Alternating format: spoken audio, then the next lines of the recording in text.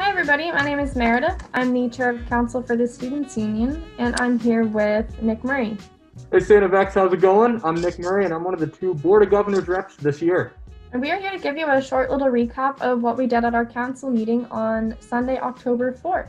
So I'll jump right in with a little update that the Society Review Committee gave. So right now they're working through all the requirements that societies need to fulfill to get ratified so they can start fully operating as societies. And they've also extended the deadline that societies have to meet to get ratified so that there's more time since school started a little bit later because of COVID. And another really exciting news, we have ratified a new ad hoc committee to renovate the Golden Exon and Bloomfield Center. New project, who's to say where it's going to go, but I'm very excited that we're getting on it, and I can't wait to see what the future holds here. Yep, very exciting stuff.